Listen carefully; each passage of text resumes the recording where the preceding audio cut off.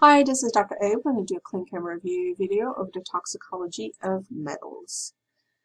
Alright, let's look at metals and metalloids. Aluminum is the first one that's found as an antacid, and you can find more about that one in the trace minerals and stuff. Arsenic, so arsenic exists in both toxic and non-toxic forms and is still found in some insecticides. It is both naturally occurring and in man-made substances. Therefore, exposure to arsenic can occur in various settings. It is often ingested, and you can get either acute or chronic exposure. Hair and nail analysis is frequently used for arsenic testing due to its affinity for keratin. And the analysis for arsenic is most commonly performed by atomic absorption spectrophotometry. And most forms of arsenic are only detectable in the blood for a few hours. Beryllium has many commercial uses, and it can cause lung inflammation.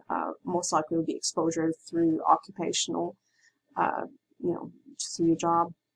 And cadmium is used in electroplating, and it can be found in tobacco. The main use, again, is electroplating and galvanizing, though it is also commonly encountered during the mining and processing of many other metals, and it is toxic to the kidneys. Chromium, there's a little bit more of that on the trace mineral videos. Hexavalent chromium is toxic. It can be used in factories, and so exposure would be, again, occupational. And trivalent chromium, however, is essential to your body for carbohydrate metabolism. Lead is a common constituent of household paints that were before 1972. Some say before 1960, still so older stuff. And it's still found in commercial paints and some art supplies. Lead interferes with the synthesis of heme from porphyrin. The anemia is caused by the lack of heme, which is frequently observed in lead toxicity. Children can appear particularly sensitive to these effects and are now evaluated for lead poisoning before entering into school. You can detect lead by absorption atomic spectrophotometry and mass spectrometry. And of course, you have the whole lead exposure through old metal pipes, old iron pipes, old lead pipes that leak it when there is a lot of chlorine that's added to the water that's being treated.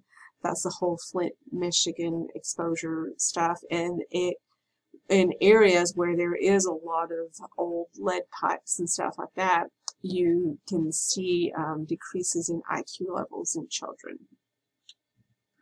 Mercury is used in industry and in dental fillings. It also accumulates in fishes and shellfishes. So mercury causes protein denaturation. Inhalation and accidental ingestion of inorganic forms in the industrial setting is the most common reason for toxic levels. But consumption of contaminated foods is a major source of exposure in the general population. So if you eat too many fishes and shellfishes, then you could get mercury poisoning. Analysis of mercury is again by AAS using whole blood or an aliquot of a 24-hour urine specimen, or it can be measured by a nodal stripping voltammetry. And that is the last of the metals. Thank you.